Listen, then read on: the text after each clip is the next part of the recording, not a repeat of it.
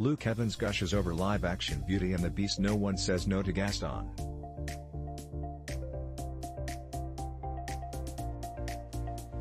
Luke Evans, who played the slick villain in 2017's Beauty and the Beast, has an update on his Disney Plus spin-off series with LeFou, Josh Gad, and be sure to give 5 hurrahs and 12 hip hips, because it's still happening. It's been put on hold, he told Entertainment Weekly in an interview published.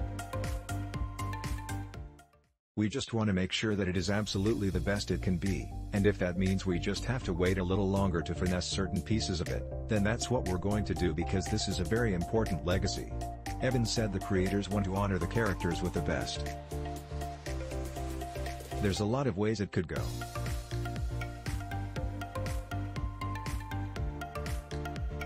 So that's where we have been so far and where we hopefully will go to in the future. The film made headlines in 2017 for touting an exclusively gay moment for Gad's LeFou, though many critics, Gad included, believe the scene, in which LeFou danced with another man just before the credits, didn't go.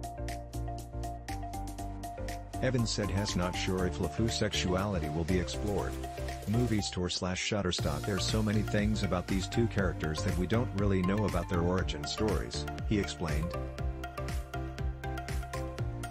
Were they always these creatures or were they different? It's a bit like, no one's born bad. Things happen, you make wrong decisions, or you choose to make a decision that affects the rest of your life.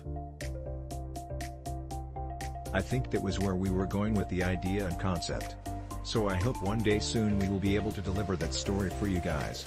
Beauty and the Beast is now streaming on Disney+.